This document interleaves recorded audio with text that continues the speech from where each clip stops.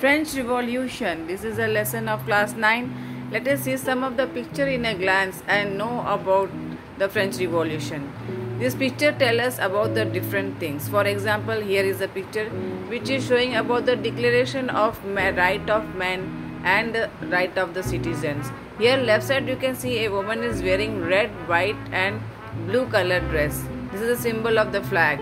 And right side a fairy like picture is there. It is telling about the law.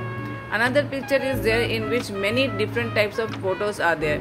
In this you can see the red color cap. This cap used to be worn by the slaves. So it is a symbol of slavery. In middle you can see the rod, bundle of rod is there which is tied by the flag, tricolor flag. It is a symbol of strength. Another you can see the broken chain is there. This broken chain is a symbol of the freedom from slavery.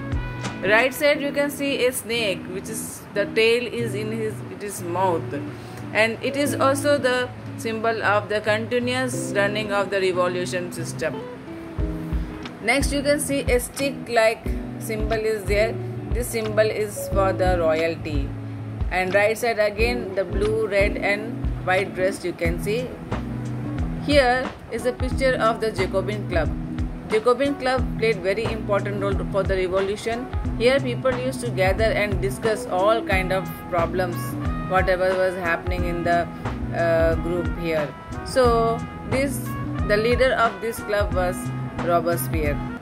Here is another picture. This is a picture of abolition of the slaves. The national conventional voters did abolish the slave. But again, when Napoleon came into the power, he reintroduced the slavery system. At the end, 1848, totally slavery system was removed.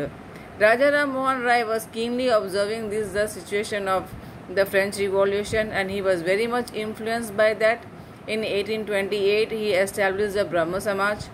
In this way, many country was influenced with the French Revolution. Thank you. Have a nice day. Bye-bye.